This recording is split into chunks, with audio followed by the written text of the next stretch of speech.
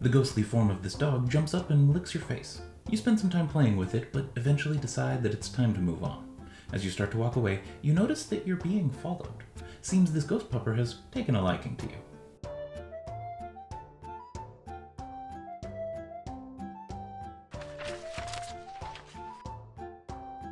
Hello, and welcome to Tuna's Tales. For this week's Pondering Monsters, we'll be covering the Renine from Stibble's Codex of Companions. Before continuing, I want to call out that while I won't be talking about it directly, an underlying theme to this encounter is the death of a pet, since this friendly little ghost is the spirit of someone's pet that got separated from their owner and has come back to look for them. No gruesome details to be had here, and no animals were harmed in the making of this, but if the concept is too much, then consider checking out one of my other encounter videos. And if you've never heard of Stibble's Codex of Companions before, no worries. What we've got here is a book filled with different creatures that can be used as pets, as well as rules for training, bonding with, and battling those pets Pokemon style.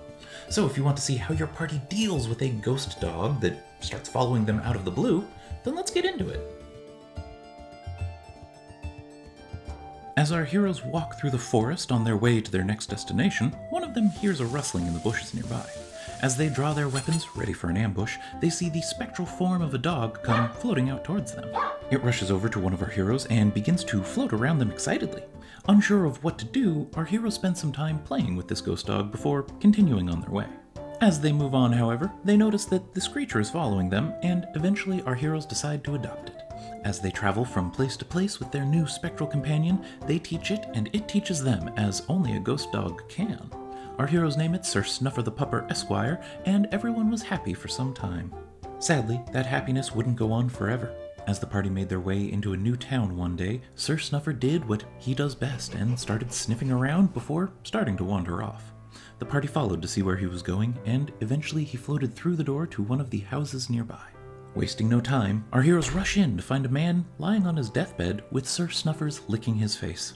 As they get closer, they can see that there is some amount of resemblance between this old man and the hero that Sir Snuffers had been following all this time.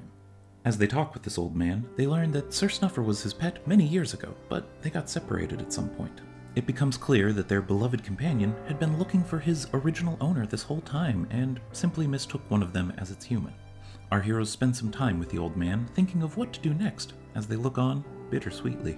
Oh no! Don't tell me the heroes are going to lose their pet! Don't worry, Red. I'm not that mean. I should have known you would have had something planned here. I always do. But that's beside the point. What questions have you got for me? Well, this encounter seems a little slow, doesn't it? It does. That's kind of by design here. Why is that? Well, if you're using Stibbles, there isn't really any reason to fight the creatures in there. That means this needs to be a non-combat encounter. Additionally, Stibbles is meant to be used as a source to give your players pets in-game. This is a slow encounter because, according to the Renine's lore, it's looking for its former owner, and when it finds them, it stays with them. I don't know about you, but I don't want to give my players something just to take it away again in the next breath. That makes sense. So it's slow because you want your players to have time to use these rules and the companion. Basically. After some time, or whenever you feel it's appropriate, you can start the conclusion portion to this encounter. I feel like that might not be well received. You're probably right, but I have some thoughts on how you can soften things for your party that I'll be covering a little later. For now, though, it should be said that you shouldn't just spring this rule set on your players. Talk as a table to see if you want to adopt these options. If everyone's on board with it, then you're good to bust this encounter out. Speaking of busting this encounter out, when's a good time to start this? That's actually the thing I like most about this encounter. You can do this whenever and wherever you want. No level requirements, no real scaling to be done, just a simple and straightforward little event. I'll say. I feel like there's some lore-specific things that the players may need to learn about this creature though, right, Tuna? That you are, Red. The lore from Stibbles for this creature is actually perfect for the approach we're taking. Well, how can we get that to the players? There are at least two ways that we can do this. The first requires that your players take the initiative and try to research this creature. If they do so, then you can get them that juicy lore. And the second? For that, we'll need an NPC. If your players don't go researching on their own, then you can have someone see this spectral pooch following them and offer their condolences. Why condolences? Well, if this NPC knows what this creature is, then they know that it used to be alive. They're assuming that someone in the party is the Renine's original owner here. Plus, someone coming up to you out of nowhere and saying, "I'm sorry for your loss," is going to get a conversation started. Oh, I've said that right before stealing gold from adventurers. I'm sorry. What? I'm a dragon. Anyway, once you get a conversation going, you can tell your players whatever you want regarding the Renine. Then how do you reveal the original owner? Simple. Let the Renine do it. Oh, this is the wandering off part, isn't it?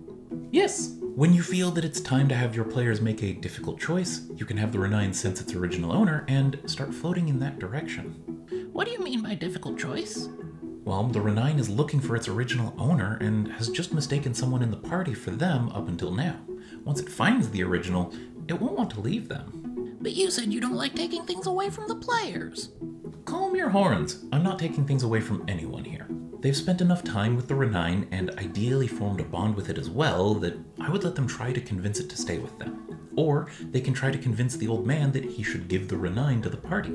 They do have the option to give it up, but I'm not going to be forcing that on anyone. I don't know, Tuna. Seems a little problematic either way. Again, you're not wrong, but like I said, I think I have a thing for this. That being said, do you have any more questions for me? No, and whatever you have better be good, or else. Right. With that thinly veiled threat, let's look at tying this together. As you're all walking through the woods, you hear a rustling in some nearby bushes. When you turn to look at what might be the source, you see, bounding out of the foliage, a translucent blue dog. It seems to be hovering a little bit off the ground, and it excitedly approaches you, Isrissa. When it comes to kicking this off, you can start it however and wherever you want. Your party can find the Renine in the woods, the back alley of a town, or deep in a dungeon. All are good choices here. Once the Renine has been introduced to the party, it's up to them if they want to take it with them. If they don't immediately take it with them, then just have it follow them and give them the puppy dog eyes whenever they look back at it. If that still doesn't work, then your players are monsters. I'd like to take a second here to call out that the Renine doesn't have to be a dog. Its lore just states that it was someone's incredibly loyal pet. Make it whatever type of creature you want. A hawk, a cat, a snake, whatever you think your players will want to interact with. Once you've decided on what creature it is, your party can start bonding with it. The rules for bonding with a creature from Stibbles are fairly straightforward. Usually during a short or long rest, the character that has a bond with the creature can do some sort of activity with their companion, playing with it, studying it, etc. Sometimes there's a check involved, and if the player is successful with it, then the character's bond with the creature goes up by 1.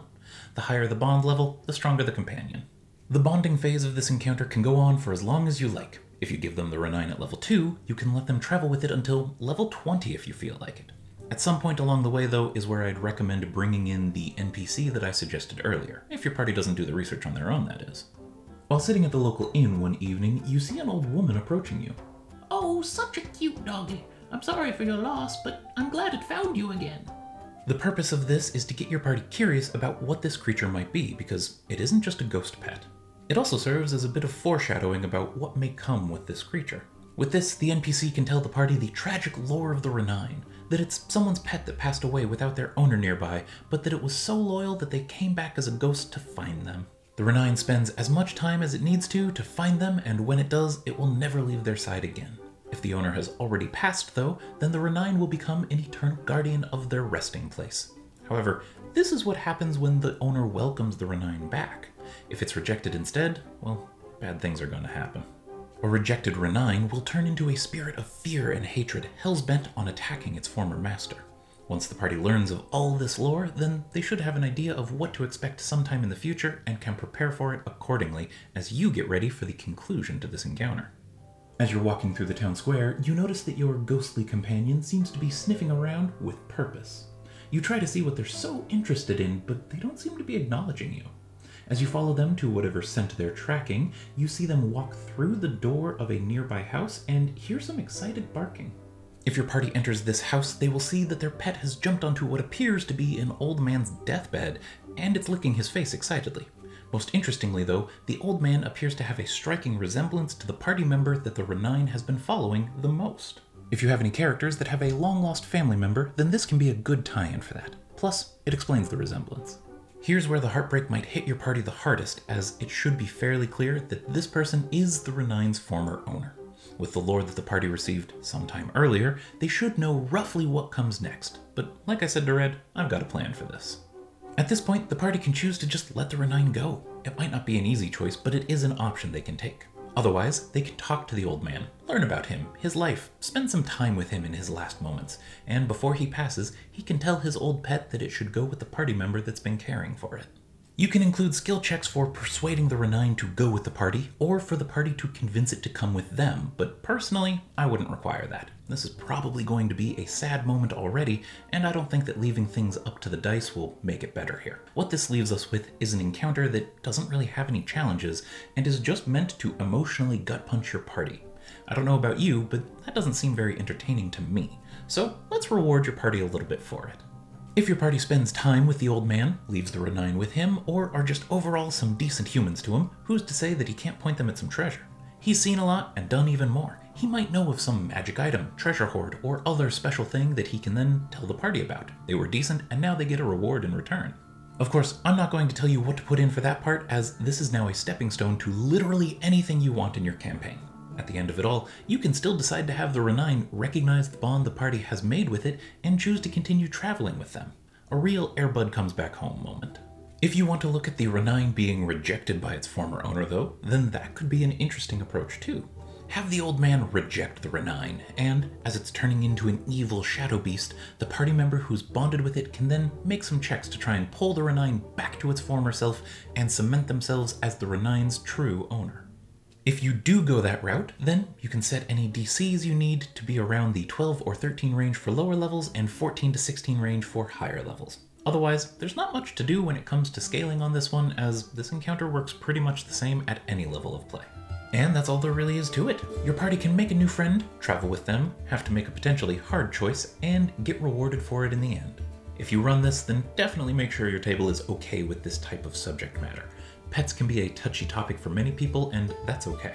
End of the day, you want to do things that everyone has fun with, and the joy of tabletop games is that even the sad bits can be fun. If you liked this non-combat encounter, then leaving a like and subscribing if you aren't already would be appreciated. Otherwise, if you have any suggestions for monsters that you want to see, a particular type of encounter, or if you have any questions about my encounters in general, then feel free to leave them in the comments below. With that, thanks for letting me talk at you all, and until next time, keep pondering.